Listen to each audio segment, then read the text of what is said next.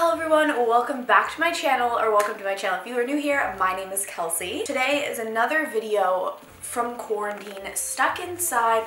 I'm not even gonna pretend I'm not wearing pajamas anymore in these videos. I've also, as always, very on brand, I've got my matcha latte, and this is what we're doing. Today we're going to be talking about at-home photo shoots because you guys have noticed how much I've been shooting and posting literally every day. Content is flowing out and I've been getting lots of questions about it on how I take photos at home, like what I do, what's the process, how do you do it, what do I use, all of that. So the first tip that I want to talk about is the equipment that you have. Whether you have professional equipment or not, totally fine.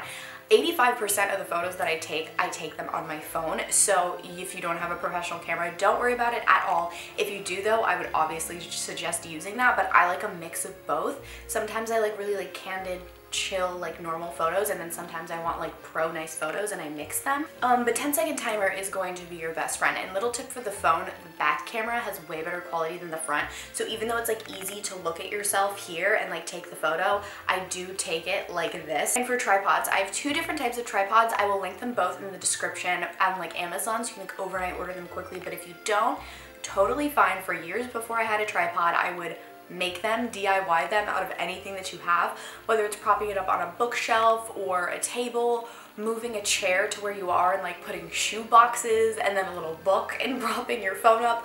Like do whatever you need to do to get the right height and the right angle and just sort of make your own tripod. I've done that forever and it honestly still works great. And then a little 10-second timer, run on over, pose, and then go, I check the photo, I take one photo, I check it, and then I adjust accordingly. Like say if it was up too high and it was like cutting my shoes off, then I'll like obviously know to lower it. I'll angle it this way a little bit more. That pose looked bad, like, you know, I'll take one and then I'll adjust accordingly and then go through them all. And yeah, that's just something I like to do. But like I said, I have two different types of tripods. I have one that's specifically for the phone, and then I have other ones like what I'm using right now for my camera. And I'll try to find the exact one that I have for my phone because it has this little like wireless button that you can use to like press if you're like really far away, and then it can like trigger the 10-second timer on the phone so that you don't have to like run back and forth like I do. I mean, I don't have it now because I lost the button, but they have ones that come with this really helpful, useful button if you don't lose it. They also have a lot of apps that are really cool that you can use. I like to do that on my phone. So say if I'm shooting on this camera,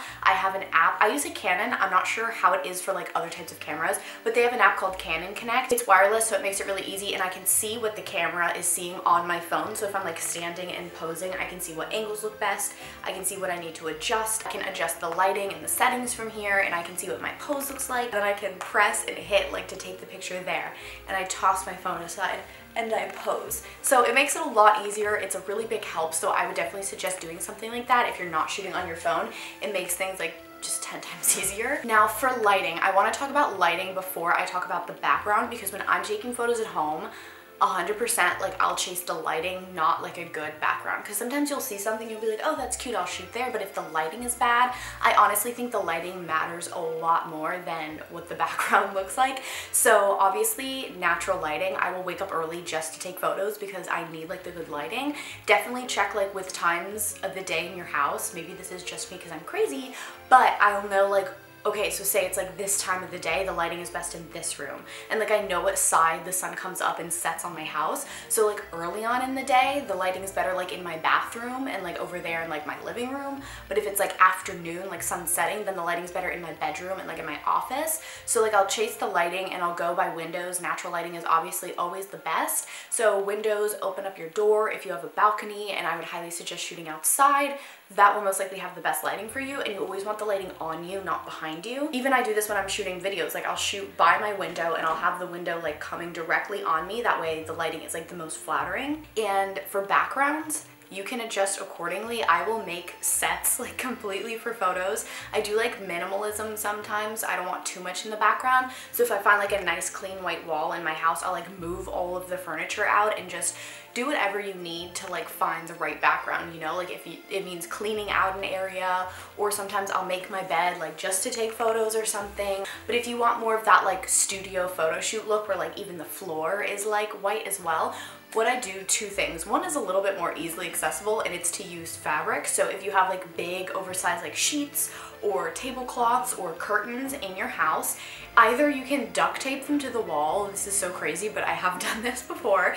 Duct taping them and just letting them like flow and hang down and use that as a backdrop. Or if you like open a door, put it over and close the door, and then you have like the curtain or the sheet, whatever you're using, flow down, using that as your backdrop. Or what I use now is I actually have like professional like paper and stands, which again, like I said, I'll link all that for you guys if I find it on like Amazon. My mom is a photographer, so I have all of it from when she had like all of that from photo shoots. So we just have it in our house now, and I set that up, whether it's in like our sitting room or whatever, and I will just have that draped down and take photos there. And it literally takes like 5 minutes to set up, so it's totally worth it. So say if you like an area in your house that you want to shoot, or outside, whatever, and the lighting isn't good, artificial lighting, I try to avoid this as much as possible, but that is like your alternative option. Of course, shooting with a professional camera also helps because the settings are a little bit stronger than on a phone. A phone is just going to kind of capture what it already looks like, where the settings on the camera you can adjust. And now for inspiration, like what do you shoot at home? Where do you shoot? What type of content are you even looking for? Obviously right now every influencer and every model and everybody is at home, so I'm sure there are tons of people posting, you know, in bedroom shots, on the bed, like in the chair, in the bathroom, like whatever it may be. But I personally like lifestyle and like candid photography, so I think that sort of environment is really good for me personally. Plus it takes all the pressure away from posing. Like say like for a bed, if you're just gonna be like lounging and reading a book, like that's obviously really simple and straightforward, like just lounge and read your book. And I think it gives this very like carefree easiness to the photo. I personally like that a lot more than like posing sort of things, you know. Occasionally I will do that, like an actual like photo shoot, but a lot of the times if you look on my Instagram, I like very like candid photos, and like I said, it makes posing 10 times easier, whether you're just like walking around or like sitting in a chair, lounging on a couch. I think that looks really, really good, and sometimes it can show off your outfit the best. I feel like whatever just naturally comes to you that you're doing throughout your day, if you look at it from like an outer body thing and be like, oh, like this could look really cool. Like if you're just like laying out in your backyard, like having a snack, be like, oh, this probably looks really cool right now from like a second perspective, like let me take a picture, and just pretend like, you know, somebody was just capturing you living your life in the moment. I love those types of photos. And then a lot of times whatever content I do take but I don't love enough for my feed, I'll just use it for my stories instead. That's what I do. It's like in between content that it's like cute and it looks good, but it's not like good enough to go on my feed. I just put them all on my Instagram stories. Yeah, just have fun taking photos. I love just feeling normal and getting ready in the morning, doing my hair and makeup,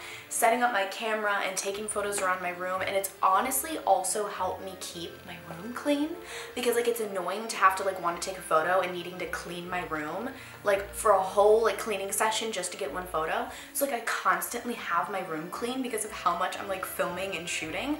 So very helpful side tip. But yeah, I hope this video was helpful for you guys. I hope that these tips maybe helped you out and that you guys have fun doing all these photo shoots at home. If you want to check out my Instagram and see everything that I'm shooting at home, I will have it here on the screen for you guys to follow me. So make sure to subscribe to my channel. I post fashion and lifestyle videos every single Friday, and I will see you guys in my next video. I love you guys so much. Mwah.